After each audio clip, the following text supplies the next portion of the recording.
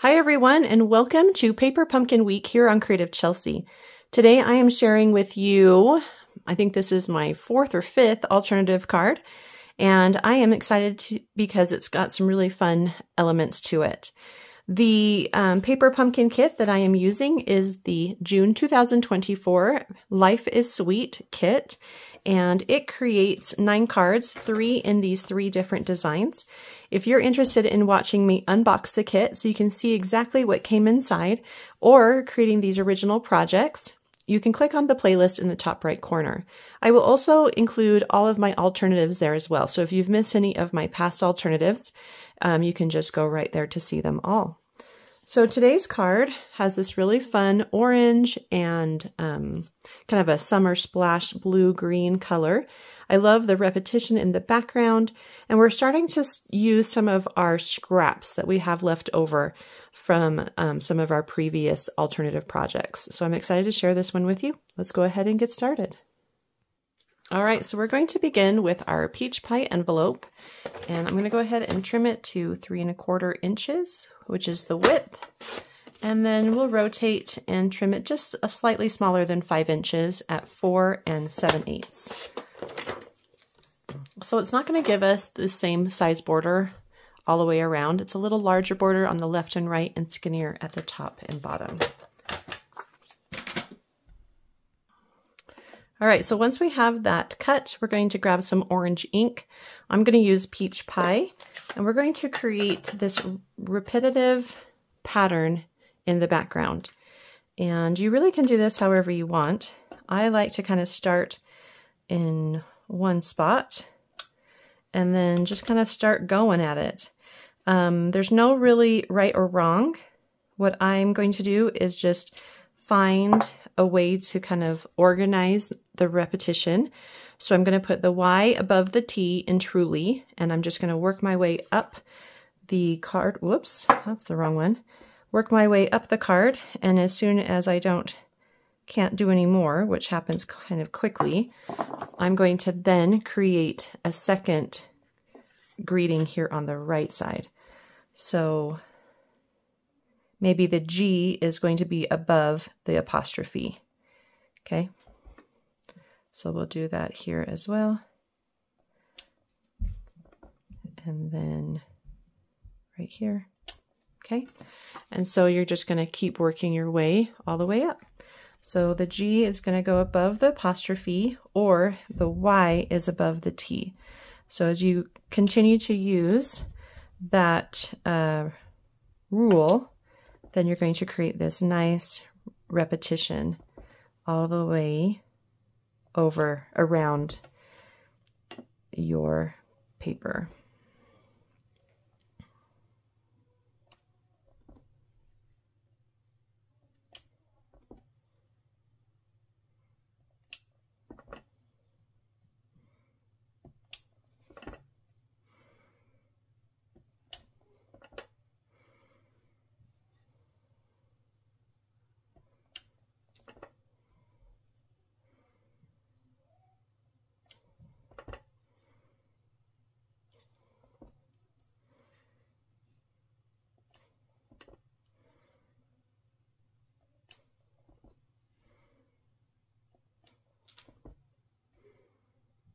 Okay, so I've got just the corners now to do.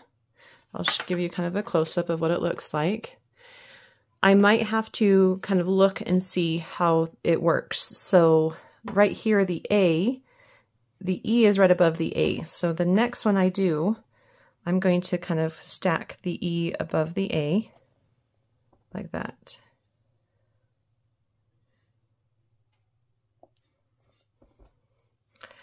So the E, so here, so now I'm going to put the A below the E, and then the Z. I should find something to do with the Z. So the Z has an O from your, like that, okay? Oh, and I've got a hole here too. So the Z, let's see, the Z has the Y and the T. Okay, that makes sense. And then I should probably finish this one with maybe a little bit of a Y peeking out. Okay, So really easy way to create. Oh, I just got ink on my finger. We'll just stick something there. Or we'll splatter, which was what we're going to do anyway. So we'll go ahead and clean up the glass mat. If you're interested in getting your own glass mat, I do love mine, and they are on sale now for customers, so you can check that out on my Stampin' Up store. And the link to the products that I use are listed in the description below. So I'm going to use pumpkin pie to make my splatters because I don't have the peach pie markers yet. So you really can use any colors here. If you don't have peach pie either for stamping the greeting, you could use pumpkin pie or another orange color. Okay, so there is that. All right, the next thing we're going to do is get a strip of pumpkin pie, and it's 1 inch by, I think it was 4 1/4, or maybe just 4 inches. And I'm going to flag the ends, and I'm going to do that by cutting a slit, which I've already done, in the center, and then you go from corner to the top of that slit, and it's going to give you this perfect fishtail each and every time. So that's what I like to do for that. And that's going to go right there in kind of the center. We're also going to have some accent pieces with this leftover frame. And you can really use any of these pieces. I am going to kind of trim it right where it stops being straight. So right where it kind of starts to turn into a curve, go ahead and trim those, trim it right off there. And then you'll also want to kind of finish any leaves. So you'll want to kind of separate these ends and finish any pieces. So this one here, let's see how it's going to look on my card. So it looks like if I complete this one here, then that should be okay. And I can always put like a pumpkin, not a pumpkin, but a peach over any raw areas, okay? So I've got this nice little stem right there. That kind of makes it look good. That's going to go right underneath my thanks. Just like that. So it's not an exact match to what I have here, but that's okay.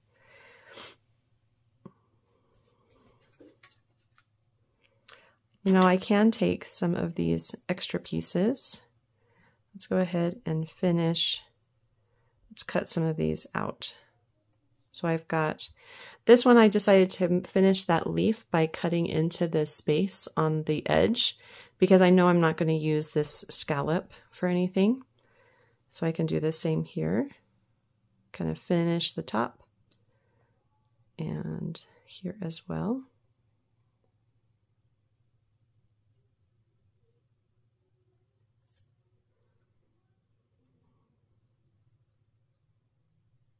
Oops, get a little closer and then rotate it around to get a nice top to that leaf. And I can always add these like on the ends too. I might separate these two here so I can use one on each end. Or maybe I separate it down here like that. So I have this one here and then this one here. I think that will be nice. Okay, so I've added some things. And we're going to save this one for some other projects. And then we've got this vellum piece, and I didn't use, which is surprising to me, but I didn't use this vellum piece a lot on my projects. But what I wanted to do here is create kind of a lighter color, and I added some Wink of Stella. So you can do that same thing with just some peach pie. You don't have to add the vellum. This is just that envelope piece, some of that left over. I'm going to find my thanks and see if it's big enough to cut out. Oh, look at that, it's perfect. So I'm going to go ahead and cut out some of this peach pie, and you can see what it looks like, and then I'll do it with the vellum and you can see the difference, and you can choose which one you want to do. All right, so here's my thanks in just peach pie. You can pop it onto your orange and you can see what that looks like. And then if you add the vellum on top, it just makes it just a little bit whiter, which is kind of a nice contrast. So it just tones it down one more step. So I'm going to just do the exact same thing that I did for this one. And you're going to need to add a little bit of adhesive to the back. All right, so to add the adhesive, I just placed some liquid glue on some scratch paper. And then I've got my vellum upside down. I'm going to take a little piece of tissue paper towel. I'm going to add the glue to the paper towel and then just kind of start tapping that glue onto the vellum. Now we want it to be really thin so that we don't see the glue when we apply the vellum, or apply the vellum to the cardstock, okay? We do have to be careful that the paper towel doesn't actually stick, which is what it just did, okay?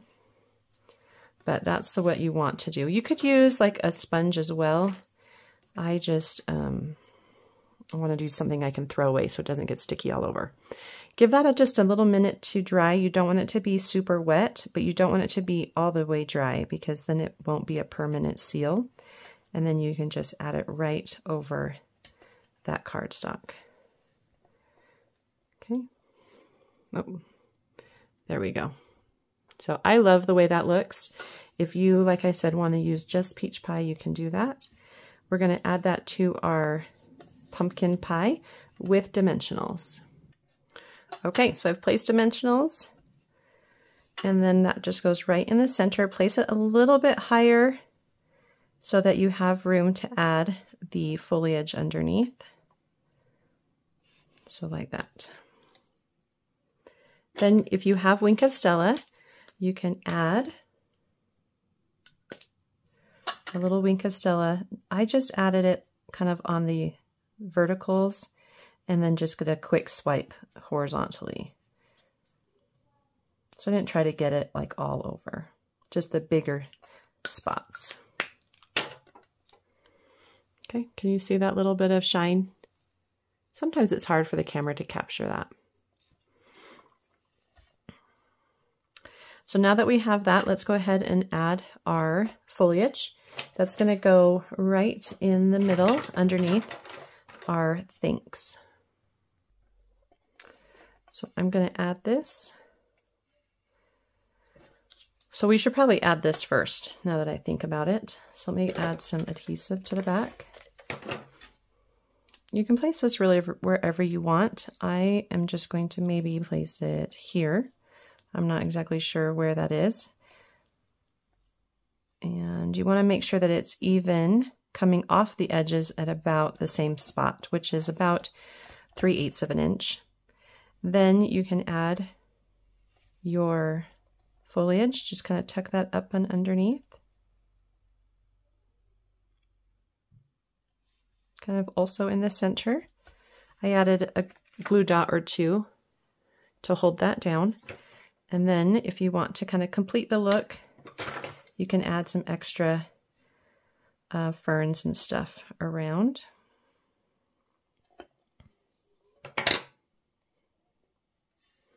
Let's place this one right about there. And then we'll do this one.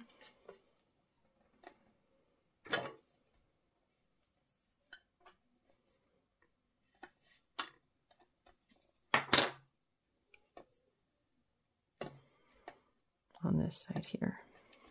There. I think that looks really good.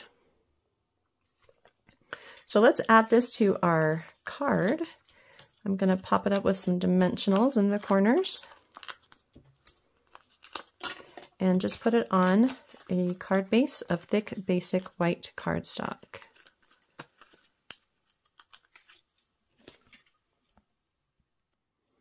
just like that.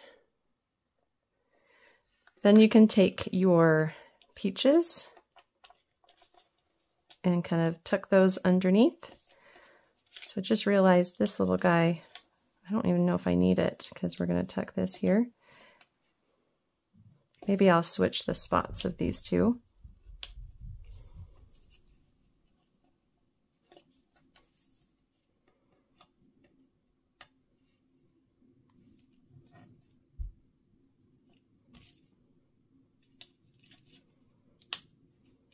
Okay, we'll add those in just a minute. Let's add our peaches first. So I did add a little dimensional on the right side. You know what, that's really big. I'm gonna go with a smaller one. Or on the left side, sorry. And then I can kind of tuck that underneath my thanks. Then over here, I've got one with a glue dot that's kind of tucked underneath my pumpkin pie strip off a little bit. And then my littlest one just go on underneath the S and the K, just like that. That's cute. Okay, so now let's just kind of see what would look good. Maybe that little one right there. Maybe have it come off just a little bit.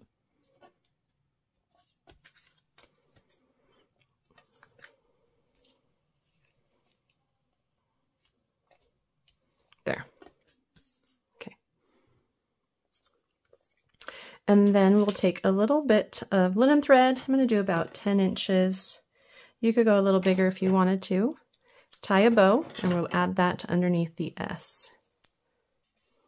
I'm going to put it right where those two pieces kind of connect so that it hides that connection. Come on. Right there.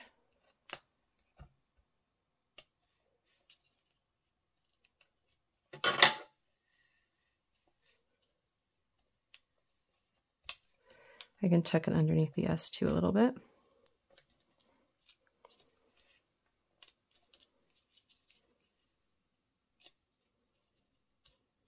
There. And that card is all done. I love how it turned out. I love being able to use up the scraps in fun and beautiful ways like this. I hope you enjoyed watching me create this fun card. If you're interested in seeing close-up images or getting written instructions, you can visit my blog, creativechelsey.com. If you would like to subscribe to get your own paper pumpkin kit, you can do so using the link in the description box below. Thanks so much for watching. Have a creative day. Bye.